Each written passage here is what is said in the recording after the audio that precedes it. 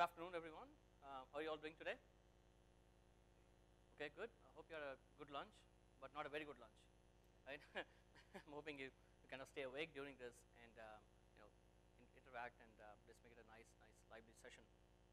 Also, I'm hoping nobody's hiding any eggs or tomatoes or those kinds of things. But I have a place to hide if you do, So, all right. So, brief intro. My name is Sesh or Seshadri. I work for a company called IHS. I'm a principal project manager, um, responsible for agile transformation across the company.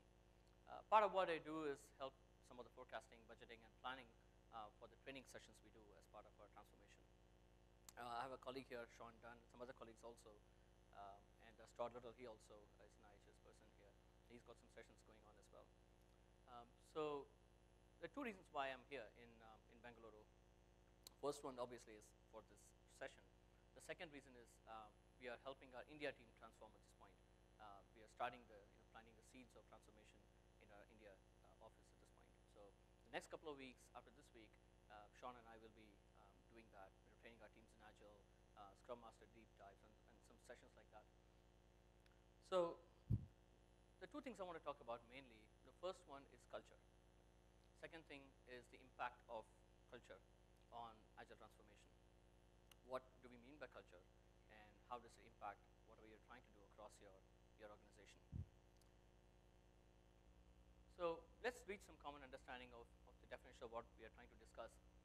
Let's look at what transformation actually means. So transformation is a thorough or dramatic change in form or appearance. And what is culture? Culture is the attitudes and behavior characteristic of a particular social group. Now, what constitutes a social group, right? So there are teams of developers. Are they a social group? The organization level, is the organization a social group? And is Bengaluru, are the inhabitants, residents of Bengaluru a social group? And are inhabitants of India a social group? Based on what it says, it seems like it is. If you look at your team level, maybe all your developers are exhibiting a certain characteristic, a certain way of doing things. That makes them part of the developer culture. And the same is true of your organization. Transcending your team level, maybe your organization has certain values and principles they want to inculcate in you. That will constitute some kind of a culture as well at your organization level. Bangalore is a great place. I was here a couple of years ago on vacation with my family, and it was a really nice time. This is a happening city. This is a vibrant, young, youthful, zestful, energetic city, except for the traffic, right? Other than that, it's fantastic. So my hope is that my